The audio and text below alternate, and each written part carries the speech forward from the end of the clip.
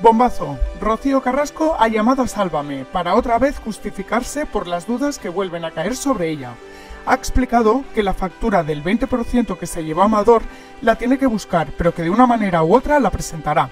También ha declarado que ha estado en el despacho de su abogado y va a denunciar por lo penal, o sea, una querella a Rosa Benito, por haber acusado a Rocío de falsificar la factura del cobro de la gala Rocío Siempre.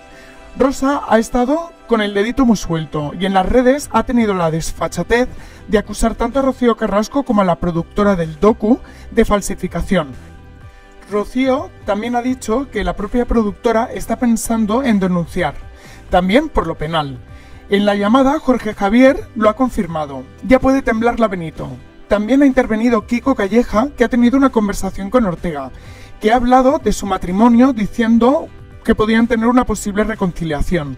Con respecto a Rocío Carrasco, ha dicho que miente y que los abogados y jueces harán lo que tengan que hacer. En tono amenazante.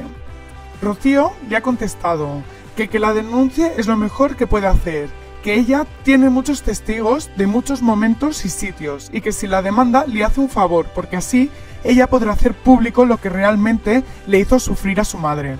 Vamos, que está deseando que la denuncie. Madre mía, qué subidón.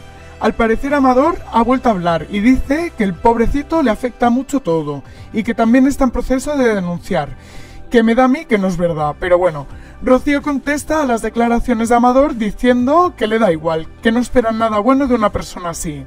También Rocío Carrasco ha hablado de Rosa y de sus contradicciones y dice que lo que le dolió es lo de los ovarios para criar a sus hijos, que le dolió, pero le dolió por ella, que le da lástima. En medio de la llamada, Amador ha reaccionado y ha dicho que tendrían que besar el suelo por donde pisa Rosa y que ya quisiera Rocío Carrasco haber tratado tan bien a su madre como lo hizo Rosa. A lo que Rocío contesta que el que tiene que besar el suelo que pisa Rosa es él. Rocío realmente parece un águila, está maravillosa, está incluso vacilona con los ciegos que no la creen. Es para flipar. Nos esperan unos meses moviditos, y eso que todavía no han acabado de emitir todos los capítulos en abierto. Mamá ya no se calla, y eso nos encanta. Por Rocío. Soy Rocío Magenta, mi canal intenta defender la igualdad haciendo crítica de momentos machistas en televisión, y siempre apoyando a las víctimas. Fucsia de corazón.